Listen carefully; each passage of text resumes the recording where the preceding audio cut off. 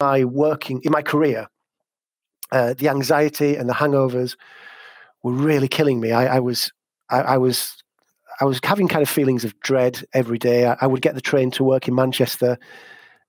Literally, I would be willing that train to come off the tracks just so that I didn't have to go into the office that day.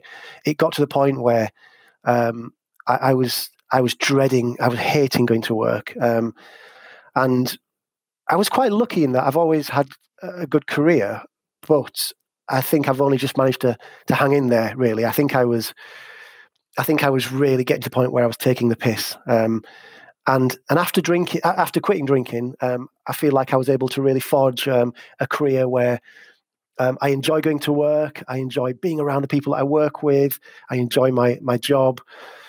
And the whole mindset that I had previously has completely changed. And it's probably a mental health thing, really. If you want to do well in your career, I think that you need to stop drinking.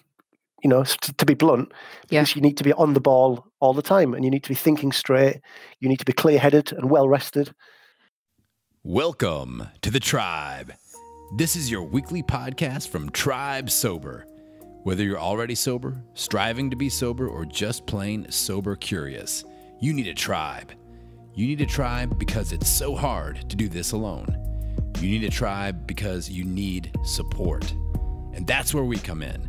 Here at Tribe Sober, we've got your back. Here at Tribe Sober, we have people at all stages of the journey, all helping each other to stay on track. On this podcast, we've got recovery stories to inspire you, experts to inform you, and plenty of advice on how to ditch the drink and change your life. So here's your host, Tribe Leader Janet Gorond.